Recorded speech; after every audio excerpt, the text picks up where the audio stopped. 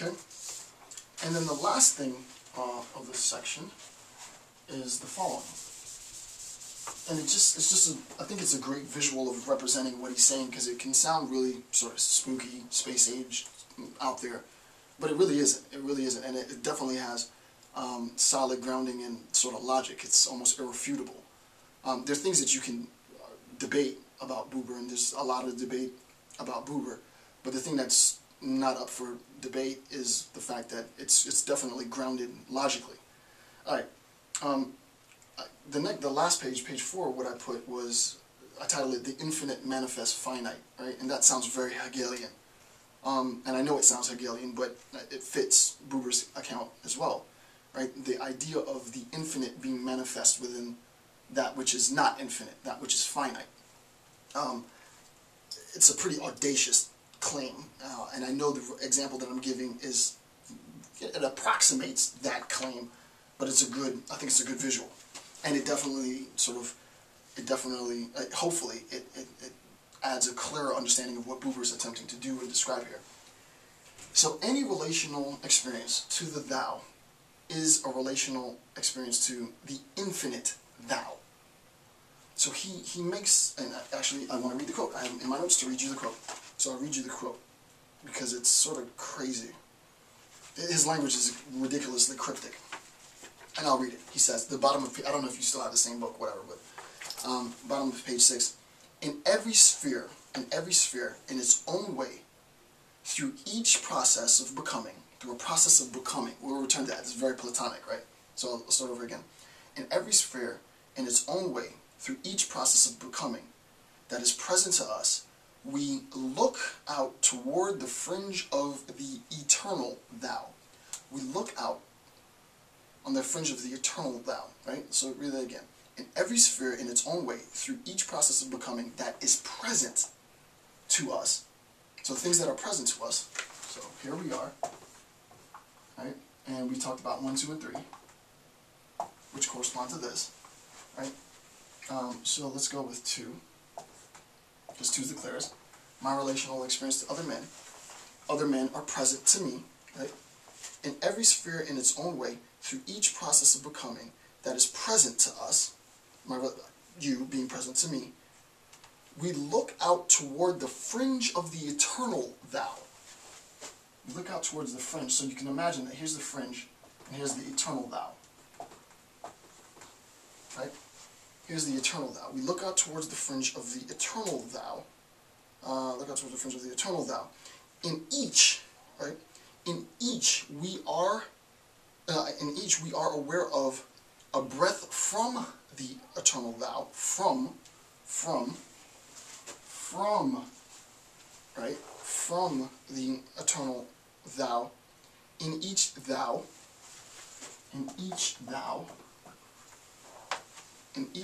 we address the eternal thou. So he definitely, unequivocally, undeniably makes a distinction in the use of the term thou. We have the thou, which I don't know how to classify it. In each, we'll call it each thou, to use his words. And then we have thou, which is the eternal thou. Right? So we have 2 forms, and I probably should have put this in the notes, and I might go back now that I'm thinking about it, put it back in the notes. 2 forms of thou. I'll make sure I put that back in the notes if I don't forget, right? But it's in the video, so.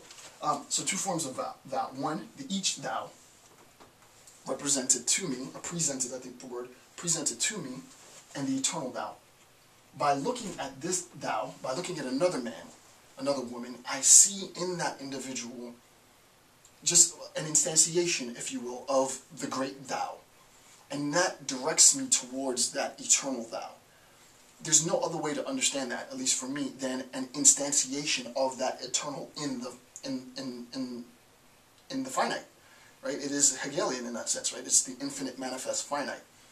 Sounds pretty heady, sounds pretty technical, but that's my explanation of it. So I would look at the eternal thou, right? The eternal, right? I would look at the eternal thou, write this down, right?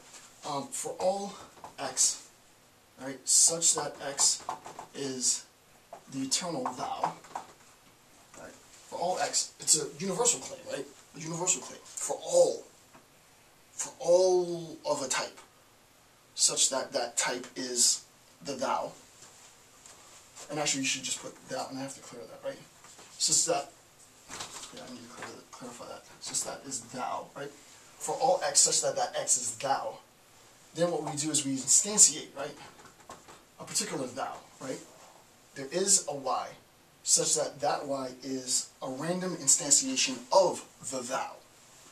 So I do need to delete that eternal there, right? There is a y, such that that y is a random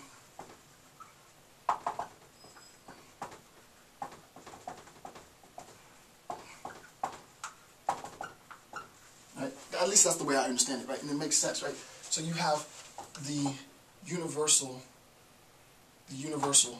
being instantiated, right? You have the universal being instantiated. What he is not saying, because I actually had, who did I have this conversation with? I had it with, oh my goodness, I forgot, Matt. What's Matt's ID? Turbo Soul 95 or something like that, I forgot. So I had this conversation with Matt, right? You cannot universally generalize from an existential instantiation. If Buber was saying that, he'd be wrong. Coming from here to here is not a problem. How do we get back, right? The way that we get back up is not by generalizing from an instantiation. He's not quite saying that. What he's saying is, and I'm going to find the passage, though each process of becoming, through each process of becoming that is present to us, right, as instantiated, is present to us, we look out toward the fringe of the eternal. So it's just an approximation, right? It's not generalizing from an instantiation. It's just, I see a bigger picture in a representation of its instantiation is what he's saying. So it's not technically sort of this biconditional, because that's illogical. It's just a visual. It really is a visual, right? The universal is instantiated, and in looking at the instantiation, I sort of have an inclination back into the universal. Another sort of less mathematical concept is, insofar as you look at my daughter, you recognize in her part of me. So you see me in her.